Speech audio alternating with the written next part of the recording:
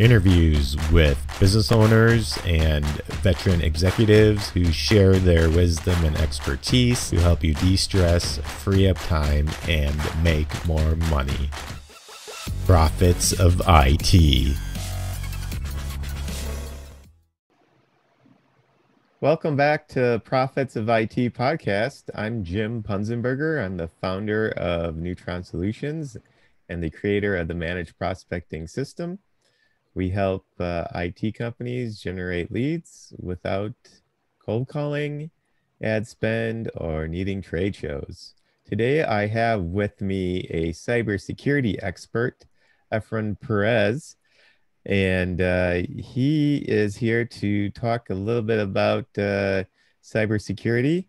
And you want to just tell us a little bit about yourself personally first? Give us a brief overview of yourself and what you do. Sure. Thanks, Jim. Glad to be here. Efran Perez, 13 years in cybersecurity business. Worked with network security. My recent role is with IAM, Identity Access Management.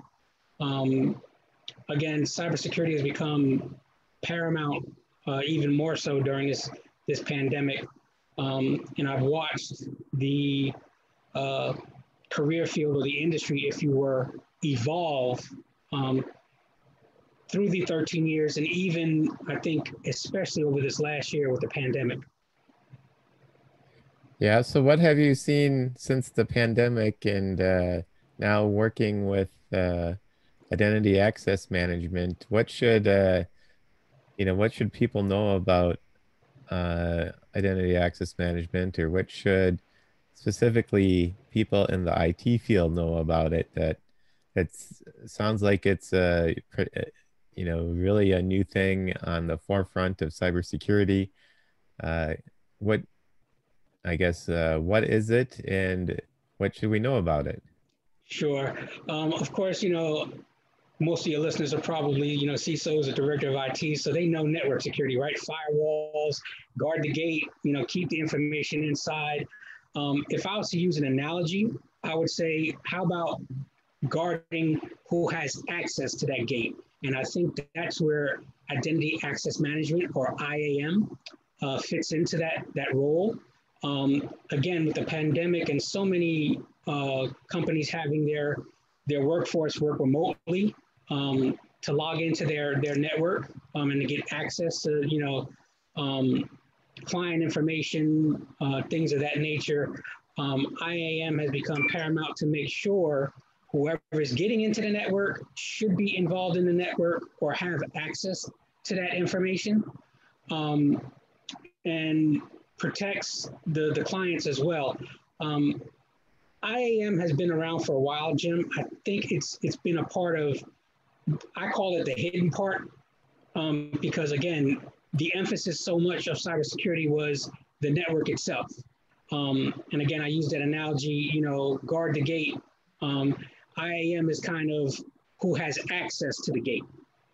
Okay. So how does it work? IAM is kind of, password creation, again, identity access management, making sure they are authorized, to be, in that network to access that information. It's so many different components. There's, identity governance. Again, that's, whoever's logging in has access to log in. There's, privileged access management that just that, group, maybe the accounting group, has access to things such as, employee information and employee payroll information. Mm-hmm. Of course, as always, data security.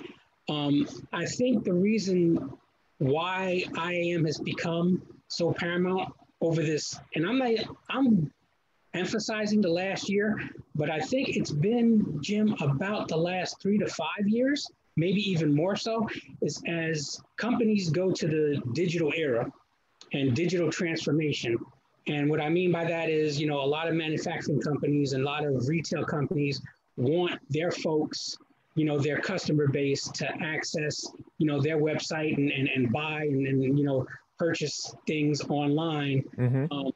They really need a good IAM program to make sure those websites are secure, that, the payment information that the customers put on there are secure and doesn't get taken by threat actors or bad guys.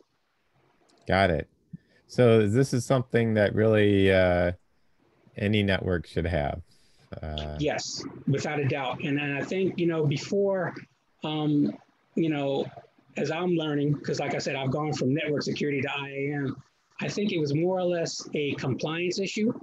The compliance department kind of handled it, kind of a check the box, make sure we're compliant and protecting, our network from our customers, identities, getting stolen, to really a security issue. Again, because of the new normal, having folks work access off the network and log in from, their laptops from home. So it's become basically a company-wide issue or a corporate issue, because not only do companies have to worry about, their customers, and using digital transformation to lure their customers in with the pandemic.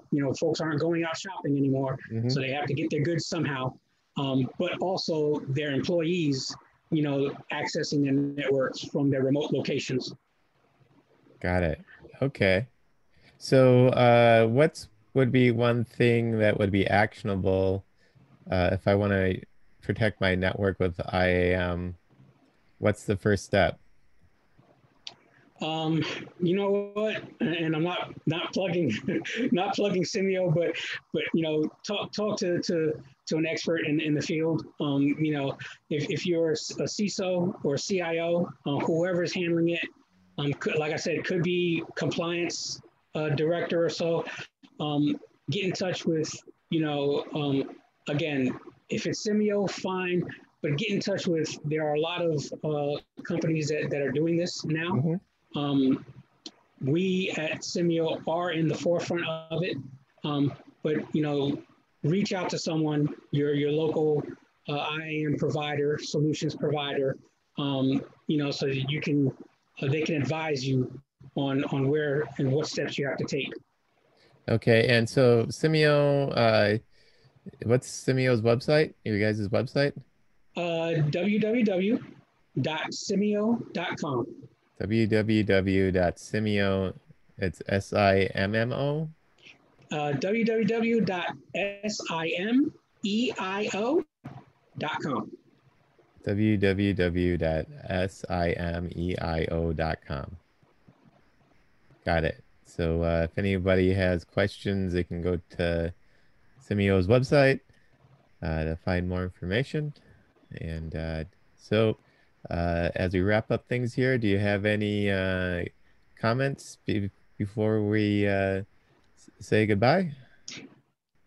Just, again, I know, IT people are listening to this podcast, Jim. Yes. Don't feel, afraid to reach out. IAM, like I said, has been around, but is getting into the forefront. And I know a lot of CISOs, a lot of CIOs, and a lot of IT directors are feeling overwhelmed with it. Again, if it is, Simio, we'd be glad to help, but reach out to someone, an expert in the field, and get that guidance and help to get you through or get you over the hump during this trying time that hopefully will end sometime soon. Got it. All right. Thank you, Efran. It was a pleasure having you on here. And thank you for your time and for educating us on identity access management. My pleasure, Jim, as always. Thank you. And until next time on the Prophets of IT podcast, bye for now. Thank you for tuning in to the Prophets of IT. Please smash that like button, subscribe, and share.